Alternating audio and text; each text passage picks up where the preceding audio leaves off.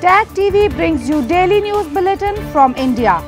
Breaking news and views from India.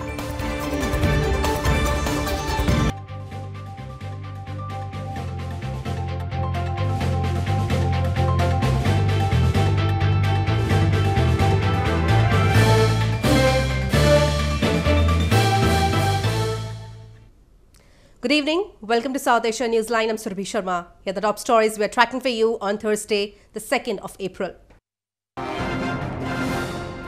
Indian Prime Minister tells Chief Ministers to focus on testing, isolation and quarantine. Pakistani court commutes death sentence of key accused in American journalist killing. And peace negotiating team for intra-Afghan talks draws international reactions. And now for all the details. Indian Prime Minister Narendra Modi on Thursday held a video conference with all chief ministers to discuss ways to check the spread of coronavirus in the country. COVID-19 has infected over 2,000 people and claimed 50 lives across India, amid a nationwide lockdown imposed to break the chain of transmission of the disease.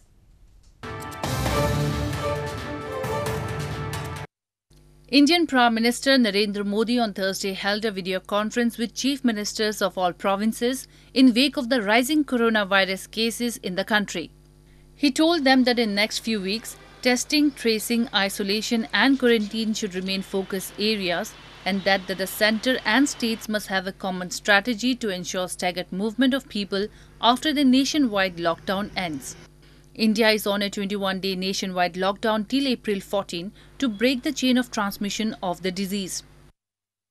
Corona virus ने हमारी आस्था, हमारी परंपरा, हमारे विश्वास, हमारी विचारधारा, इन सभी पर हमला बोला है।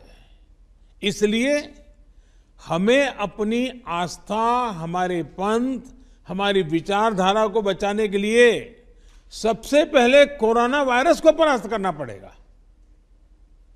आज आवश्यकता है कि सभी मत, पंथ, विचारधारा के लोग एकजुट होकर कोरोना महामारी को पराजित करें। Meanwhile, Indian Health Ministry in its daily briefing on coronavirus situation in the country said that at least 328 fresh cases have been reported from across the country in the last 24 hours. COVID-19 has infected over 2,000 people and claimed 50 lives across India. In news from Pakistan, a Pakistani court on Thursday commuted the death sentences of the main person accused in the 2002 kidnapping and murder of American journalist Daniel Pearl and acquitted 3 other co-accused in the matter.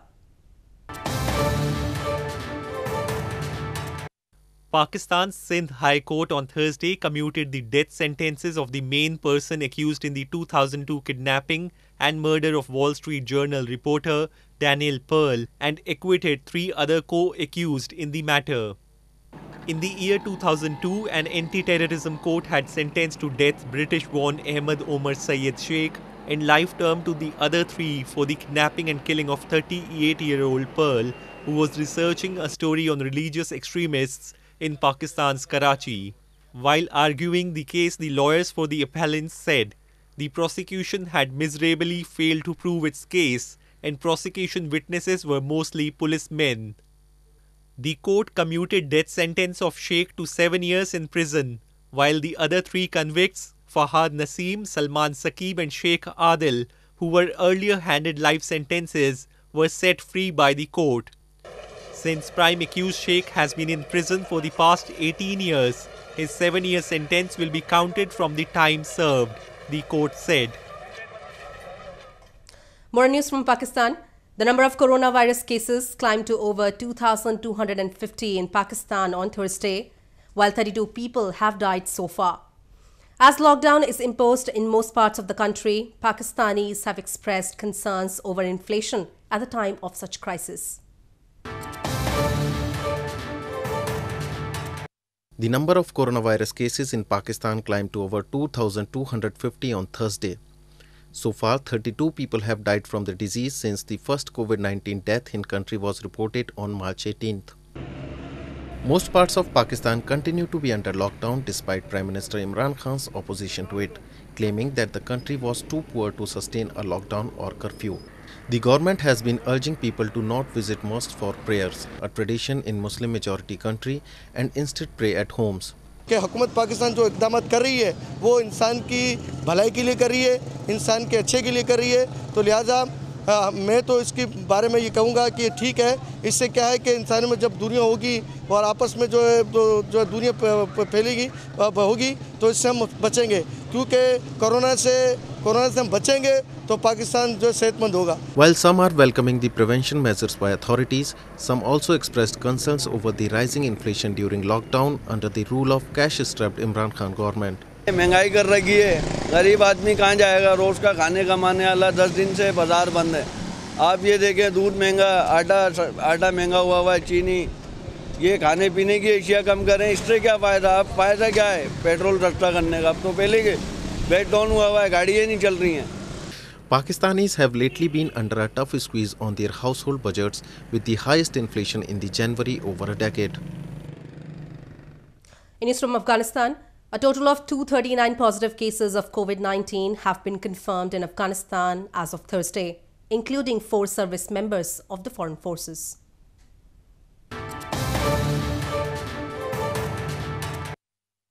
Afghanistan registered 2 new positive cases of COVID-19 in capital Kabul on Wednesday night, bringing the total number of positive cases to 239. According to the Ministry of Public Health, earlier on Wednesday, 41 new positive cases of coronavirus had been reported in western Herat province, the epicenter of the virus. The Public Health Ministry spokesman Wahidullah Mayar at a press conference on Wednesday confirmed that 4 of those with positive cases are service members of the foreign forces.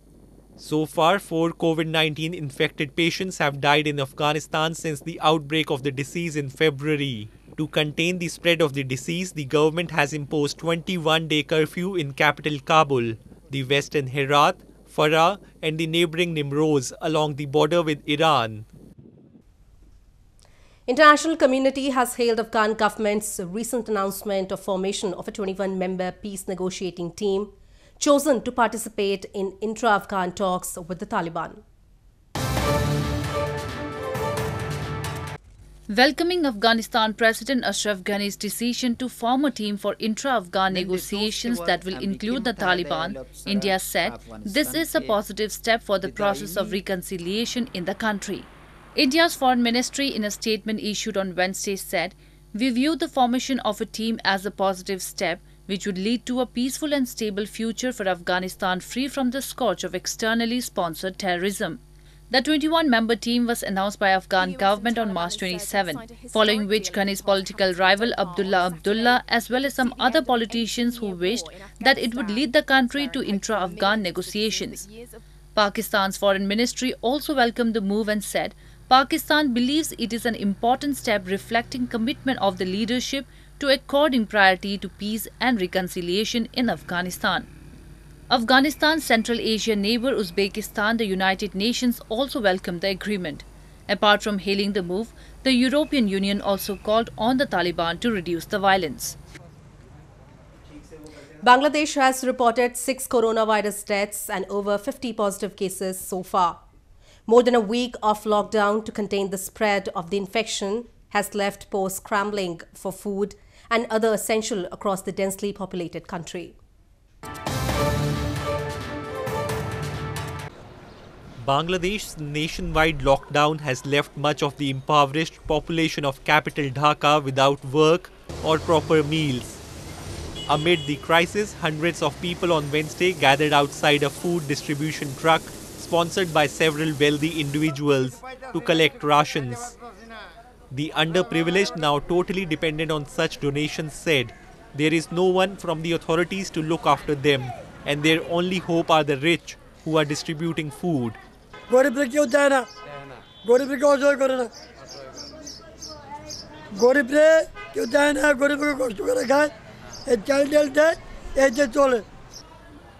To contain the transmission of the deadly coronavirus, Bangladesh imposed a 10-day countrywide shutdown on March 26 and urged its people to maintain physical distancing and stay indoors. The government on Wednesday extended the shutdown to April 11, citing the number of confirmed cases in the country. আমাদের রাস্তাঘাটে কোনো কামকাজ নাই, আয় উন্নত নাই, এটা লাগা মসজিদে আমরা খাইতে আসি। The country of around 165 million people has so far confirmed 54 coronavirus cases and 6 deaths. The patients who died due to the infection were from Dhaka, Narail, Shariatpur and Rajshahi. They showed symptoms like fever, runny nose and cough. Himalayan nation Nepal is on a nationwide lockdown until April 7th to prevent further spread of COVID-19 as the positive cases in the country rose to 5. Amid the lockdown, tourists from Australia and New Zealand who were stuck left Nepal on chartered flight.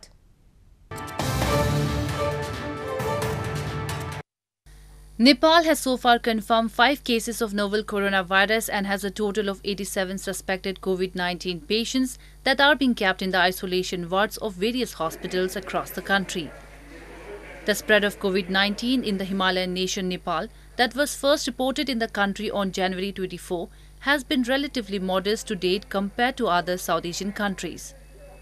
Nepal is on a nationwide lockdown until April 7 as part of efforts to contain the spread of coronavirus in the country.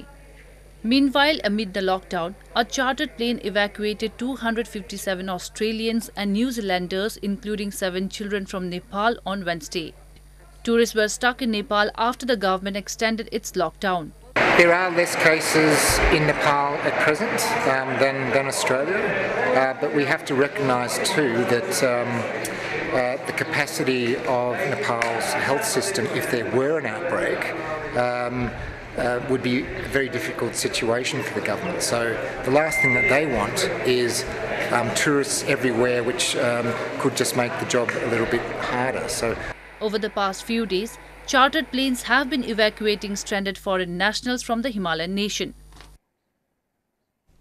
Devout Hindus across India observed the religious festival of Ram Navami, the birth anniversary of Lord Rama, by staying indoors and praying for the end of coronavirus amid a nationwide lockdown imposed to contain its spread.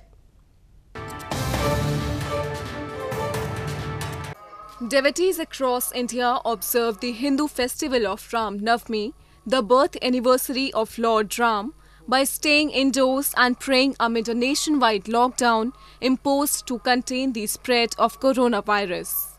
In northern Ayodhya city, regarded as the birthplace of Lord Ram, shops remained closed and police stood guard outside temples as most religious places in the country remained shut to avoid gatherings. Ayodhya शांत है, इसलिए शांत है कि यह इतना बड़ा महामारी है, छुआछूत की बीमारी है। अगर हम इसी देश में रहते हैं, इसी सरकार में रहते हैं, तो सरकार के आदेश को पालन करना चाहिए हर नागरिक को।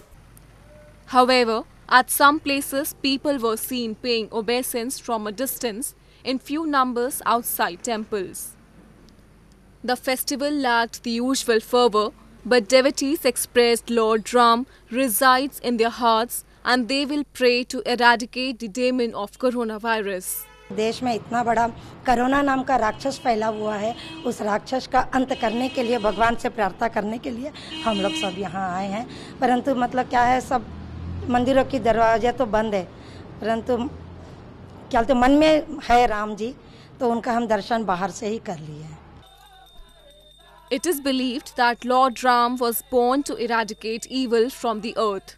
His saga is depicted in the Ramayana scripture. On the occasion, devotees break their 9-day-long fast after offering special prayers to Lord Ram and also Goddess Durga. They believe that fasting will secure them a place in heaven.